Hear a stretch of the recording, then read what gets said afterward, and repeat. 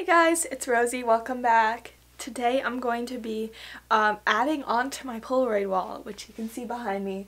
There are 34 pictures up there right now. I think I made 2 videos last year, one of making it and then the second one of updating it. So I added the second row. And now I'm kind of going crazy and I am going to be adding 60 pictures. So I think I'm going to have to scooch over my bookshelf here and add a whole nother like floor to ceiling row, and I'll be going down the wall. So it should be interesting. I don't know how well this is gonna work. I already cut out the Polaroids. They're sitting on my bed.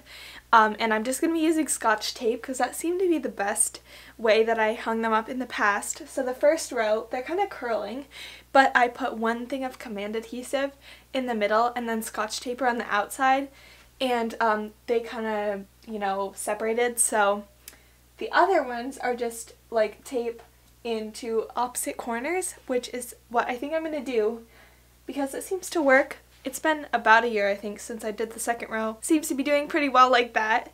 So I guess I'll do that. I'm going to get the time lapse started and start putting up the pictures.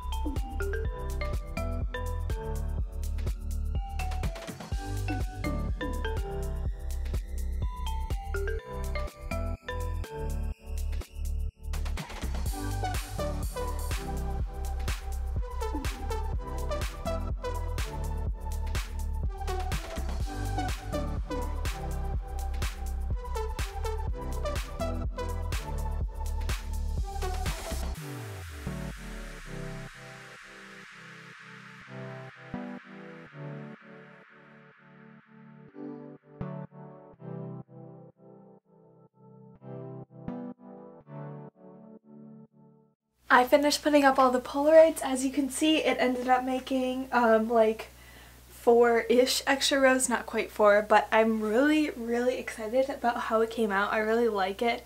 I think it really adds to my room. I'm hoping it's not too busy. I think it's fine though. But I'm not gonna be able to add on for many more months because I've got like 6 spots left at the bottom of this row and then my shelf is in the way. So we'll see how that goes. But let me know what you think of how it came out. Yeah, and make sure to check out my social media at RosieRevolts, and my Etsy shop also at RosieRevolts, and my book at GhettoJoysBook.com, and I will see you guys later. Bye!